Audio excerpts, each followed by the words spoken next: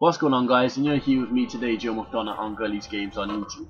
And today I'm going to be showing you one of the new features in Call of Duty Advanced Warfare for you guys.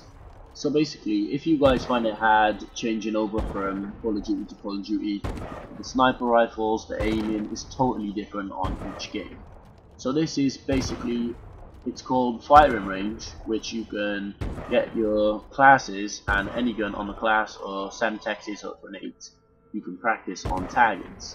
So basically, guys, all you want to do is go into a private match, click on create a class, go on a class you like, and with my Xbox One controller it is on the right hand side just underneath the middle symbol. So you'll see it's like it'll be on options. I'm not sure about PS3, PS4, etc. But guys, it is an easy way to learn how the aiming works. So guys, I'm just going to show you how an ARX works. As you just seen the sniping then, this is an amazing gun. I fully recommend it for online. This is an ARX with burst fire. This is my favourite pistol. One shot won't kill online. It's overpowerful, but it takes forever to reload. So basically, guys, this is just a little feature that they've added in Call of Duty Advanced Warfare, which is really going to help us in the game.